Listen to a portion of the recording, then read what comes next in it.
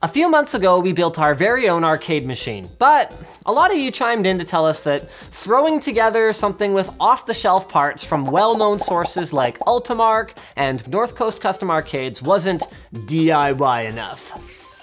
Okay, well, what if I told you that this was handmade, a truly DIY creation? Well, it is. And we're gonna have a look at it.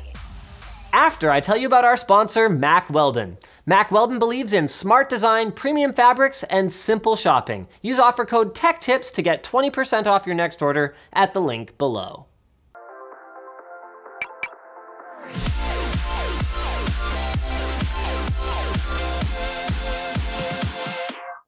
Okay, so even though it looks the part, the Carry 42 isn't really DIY so much as it is someone else's DIY project that turned into a product that he sent to us.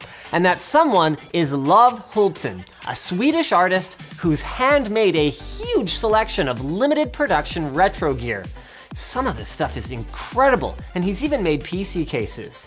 So the Carry 42, though, is right up there with his most exciting and beautiful ideas. It's short for Carrier for Two, and ours, which was graciously loaned to us by Mr. Hulten himself, features a mother-of-pearl inlay of Ms. and Mr. Pac-Man on the outer casing that's completely flush with the wood. It's entirely handcrafted from American walnut with a vintage retro aesthetic, and the craftsmanship on it is outstanding.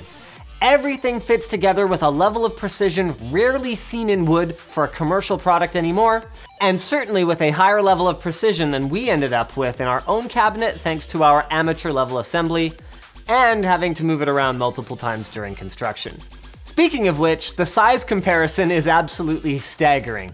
Let's go for a tour of it. So even the control deck of our full-sized arcade machine dwarfs the Carry 42, but it includes all of the following.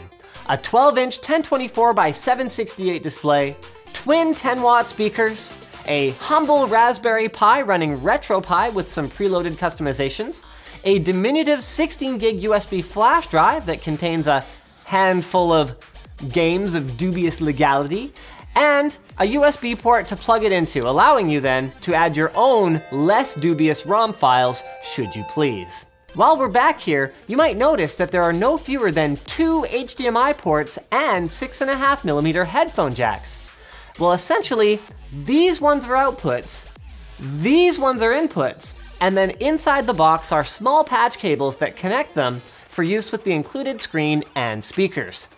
So in theory, you could connect this up to an external display and a pair of headphones, or even a TV and receiver for a much bigger picture and sound experience. Though in practice, not everything is as it seems. More on that later. Something you might have noticed missing back here is an obvious way to keep the lid upright while you're playing, and that's remedied with this here twisty pulley thing. Just grab it, pull it out, twist it, and it's locked in place. There are 3 separate angles you can prop it up at. I think the only thing that could make this thing more Swedish is a yellow and blue color scheme. I love it. But it isn't purely a piece of art, right? How about the gaming experience? Well, we got off to a pretty good start. The buttons and sticks are sharp and responsive. The speakers can get pretty loud, though they are clearer and sound better in general at lower volumes thanks to the box acting as kind of a wooden reverb chamber. But as for the screen, well, for starters, it's a TN screen with pretty terrible viewing angles, meaning that the 2-player experience is best enjoyed with a very close friend or romantic partner. And there's also some pretty severe motion blur that, while it's something you can get used to, it's far from ideal, especially in shoot 'em ups. And this is all before we get to what was our biggest out of the box issue, the input latency. Now, thankfully, that was something that can be controlled to a small degree by entering the underlying emulator and making some configuration changes. However, these changes really should have been the default settings. While we're in here though, something else retro gamers might not appreciate is the blurry linear filtering effect enabled by default. It makes sense here since the screen isn't super high res and the stock effect is to curve the screen to match the bezel. and it might have even masked some of the ghosting a bit, but we personally preferred our approach, where some clever shader work can make for a far cleaner, more appealing image that more closely resembles an old CRT. So once again, this problem was mostly solved. Bringing us to the one that we couldn't fix, the speakers. Remember that 6.5mm headphone jack? Well, that's not for the speakers. It's actually power for the LCD and the power LED, which we only discovered when we went to try plugging headphones in and got a loud buzzing and a blank screen. Oops. The speakers ended up being driven by HDMI, which would be fine, except that they were rewired for mono.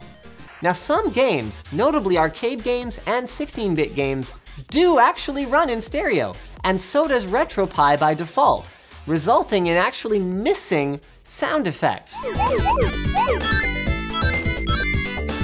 After an also config tweak, our games at least had all of the sounds instead of just the left channel, but this is again something we felt could have been done better. With all of that said though, these are problems that are probably only going to bother purists, bringing us back to the real reason the Carry 42 exists: to be an artistic piece for retro gaming enthusiasts and collectors. And if we look at it through that lens, even though it's not perfect, it does work out of the box, and casual gamers likely wouldn't notice anything was wrong. Now that doesn't translate into a recommendation that you go out and buy one of these, especially considering that it's powered by a Pi and the asking price for a base unit without the inlay is €2,599 plus VAT. But if you're the kind of person who just straight up doesn't give a crap about money, and I know you guys are out there are only 50 of them in the world, and Mr. Hulten's craftsmanship is something that cannot be denied here. And that beauty and scarcity is what you're really paying for here, not the hardware and software, which, by the way, we would love to be consulted on next time. Speaking of being consulted ahead of time, TunnelBear VPN has really gone off the rails on these integration reads. I love these guys. Have you ever been camping and thought, I really hope I'm not gonna get attacked by bears? Well, of course you haven't. Who goes camping who's watching this channel? How are you supposed to set up a LAN party in the woods? But let's say you were going camping, and you did. Well, good news. Bears aren't actually aggressive by nature. Black bears tend to run away from threats and hide in trees. Brown bears, on the other hand, can be aggressive, but that's as a last resort if they feel like they can't escape. So don't poke bears. Don't try to hug them or take selfies with them. They hate that. Interestingly though, some bears like to protect your online privacy. In fact, tunnel bears like protecting privacy so much they can be found in over 20 countries worldwide, working their way through firewalls, getting around censorship, and helping people enjoy a more open internet. Get your own tunnel bear for free at tunnelbear.com/LTT. So thanks for watching, guys. If this video sucked, you know what to do. But if it was awesome, get subscribed, hit the like button, or check out the link to where to buy the stuff we featured in the video description. Also linked down there is our merch store, which has cool shirts like this one, and our community forum, which you should totally join.